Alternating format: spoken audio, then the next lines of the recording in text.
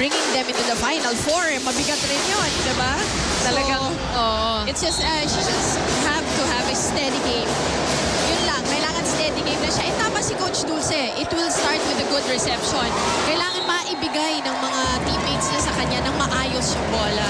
And 2 mistakes in a row. Adamson is not looking good in the beginning of this first set. After his service error, there was an error in reception by Tigresses, who is one of the veterans of Adamson. So they need to kind of get the game together. Sabagay, maaga pa naman. Benting is blocked.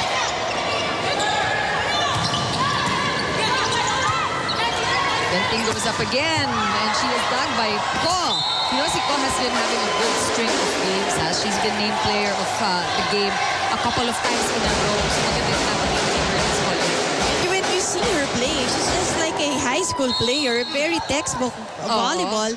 Down the line, cross court, yung good angle lang talaga because when you see her outstretch yung arms niya and hits it at the right at the peak of the ball. She's playing like she is a rookie actually, but she is not a first year. She's not a young player, but She's actually third year. Yes, but she's only starting to play for the team this year because her dad preferred that she concentrate on her studies. Pero tama ka doon. Kaya usually gano'n naman yung mga mas bata sa laro, mas madaling turuan ng technical, di ba? Wala pang bata.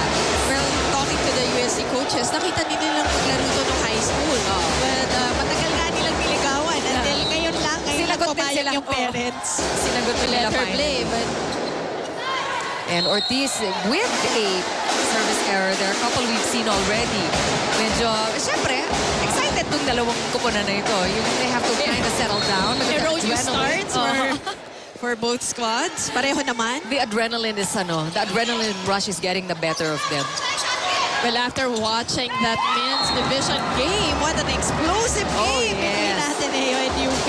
And I'm sure si Ian Laurel and boom, Gonzalez had a whole lot of fun calling that exciting game. 5 sets talaga. Talagang no? Sabi naman nila they were kind of expecting it already. And there's a call there. I think somebody was at the net. It's like UST is called for net violation. So again, an error, a forced error. This time from UST. And Angela Benting, one of the go-to players, of course, the team captain of Adamson. Yung mga veterano kasama na dyan sila Giles. Sila Giles is one of the best thinking players out there. She really knows how to make you guess. The front line of UST will definitely be kept guessing today by Giles kung ano ang ibibigay niya sa kanila. Backset Maiso. Si Maiso naman, ayan, mga off-speed lately. And alam ko ginagawa din niya also to keep the front line of Adamson guessing. And she uses her height to her advantage every time. Parang Jack Alarca to eh. Oo, yung mga lagay niya deadly kasi ang tangkad eh. Oh, that's off the block of UST. And rallies early on in this match. That one won by Adamson. It's now 5-all.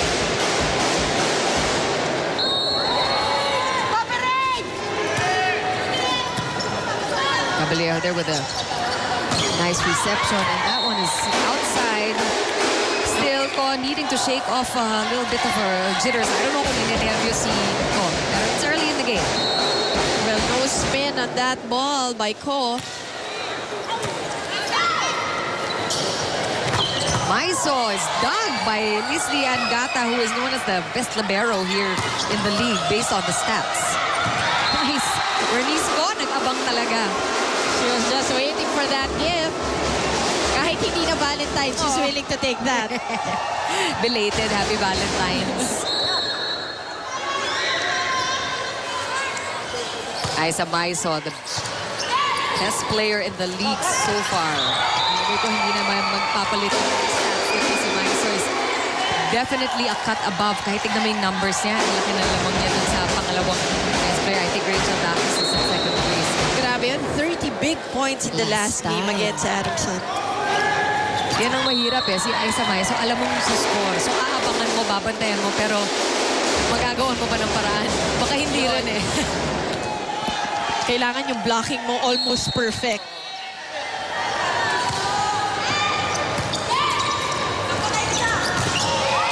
And that's off the block, a point for Adamson.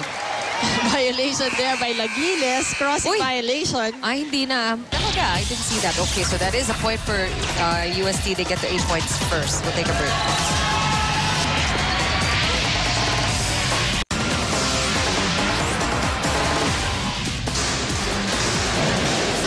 The UST huddle. They are in the lead now. 8-7 is the count in this first set. Reason Diaz has a report from the court side. Tigresses are happy to make it to the Final Four. They feel more confident now as they can see their individual performances improving, thus this making their team much more stronger. Now meeting Adamson for the 3rd time now, they're still eyeing on a bunch of players on the other side of the net. They still have to put their best defensive game, especially on Benting, Lagiles, and Soriano. Now this game, they said, is very important to them. They want to win not only because DLSU is lethal, but likewise, they want to keep the momentum on their side as well. Tricky? Thanks a lot for that, Diaz. Here's another, si Bustilo. Because nga, yung 3 are marked men, let's say. Si Lagiles, si Benting, si Soriano. Si Bustilo, it's very important that she puts in a good game. Because we will probably spell the difference for Adamson. Correct. Yung missing link. Yes. Na pwedeng can really score it for Adamson. And Jill Gustillo can do that. And of course, she has the experience to back her up. One of the more veteran players of Adamson. In fact, she is the one who's had to adjust the most to the setting of Hiponia.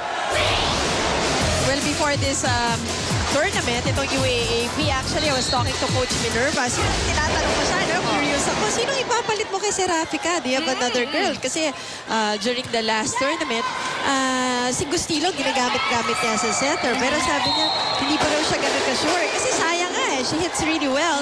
So, finally, itong si Hiponia na nga ginawa niyang setter. And Gustillo remains to be a spiker. Ayun na nga, you mentioned Serafica. We're saying that the Adamson spikers tend to be, well, you can't blame them for being picky or spoiled with their setting. Ano yung talagang, kung mamili sila, hindi mo mabablame kasi naman. Yung bali-bali ni Serafica. Yung Pilita Corrales, like, kahit nakaluhod na, can really set the ball well. Bring that ball up.